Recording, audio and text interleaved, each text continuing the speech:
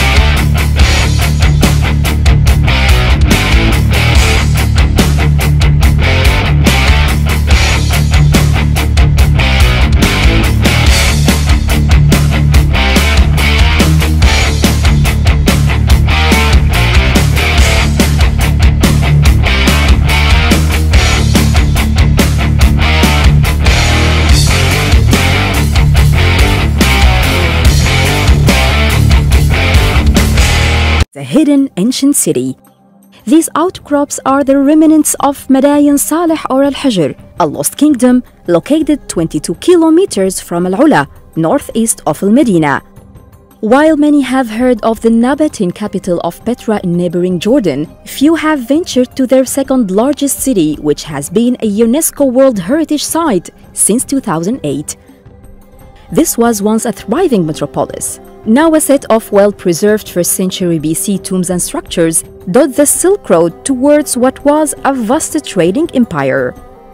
The area contains evidence of earlier civilizations, such as the Manians of Yemen and the Lihyanites of Arabia.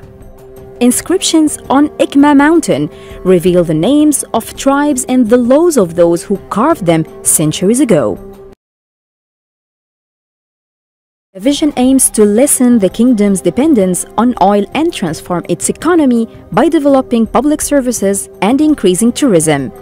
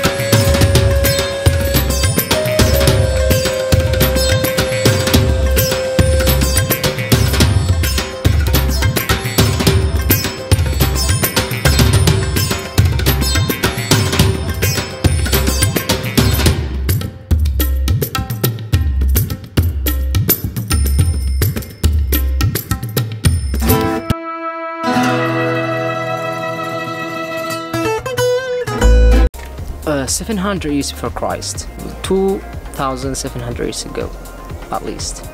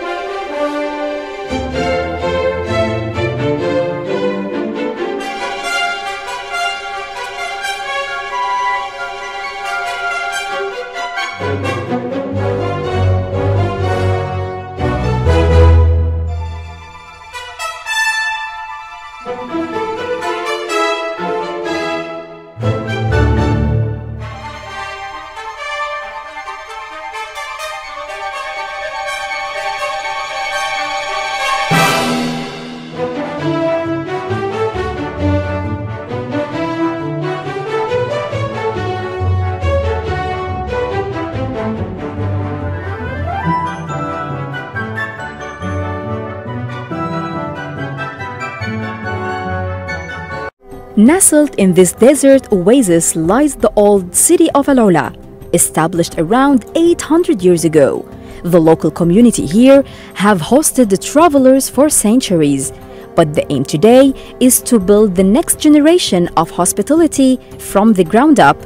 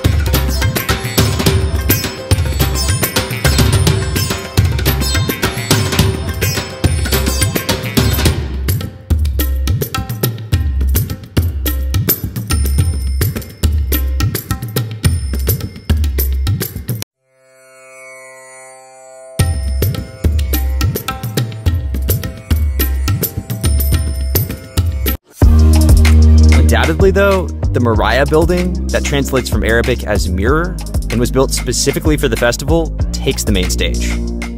Designed by Italian architects, it became part of the Guinness World Record books in 2020 as the largest fully mirrored building in the world and acts as a 500-person concert hall. Apparently, it has been raised in just 3 months, but its main feature is how harmoniously it fits into the local landscapes.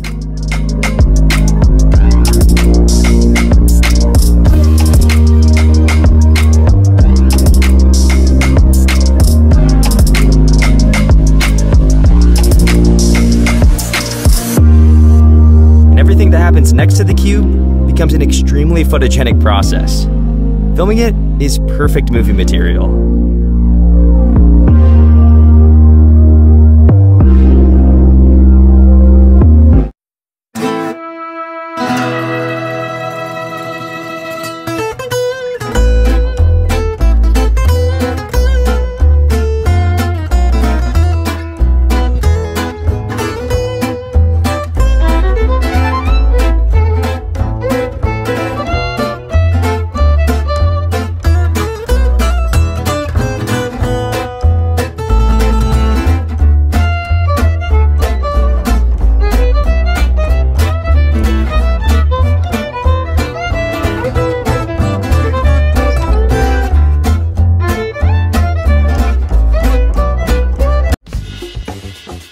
the main action happens in the Moriah Hall, as the festival has a very tight concert schedule. Be mentioned is the space you have between the rows. I guess the number of spaces weren't the main criteria. As for the concert itself, first, Craig David went on stage to warm everybody up. Then he was followed by Lionel Richie, who blew up the stage and got everyone dancing. His top hits were in the mix, of course.